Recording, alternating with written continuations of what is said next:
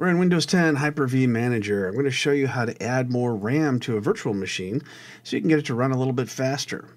So if we right-click on our virtual machine, opened up in Hyper-V Manager, and choose Settings, from here we can click on Memory.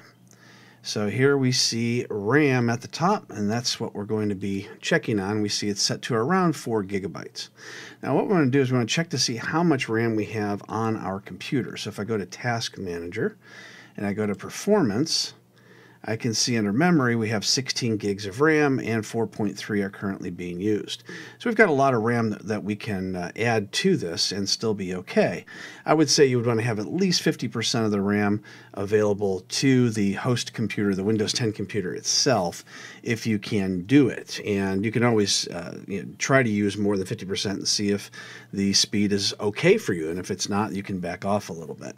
So we've got 4 in use, and we've got 4 that we can use. Now the Windows 2016 server is not even turned on at the moment because you can't make those changes when it is on.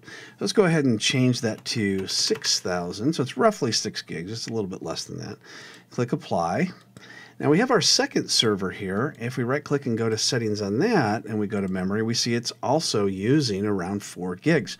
So we've got around 10 gigs being used of the 16. So that might be a little bit more than the 50% that you'd want to save.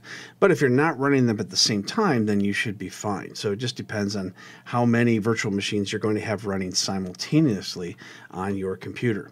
So after you restart your server, you should be able to see that it has 6 gigs running on it.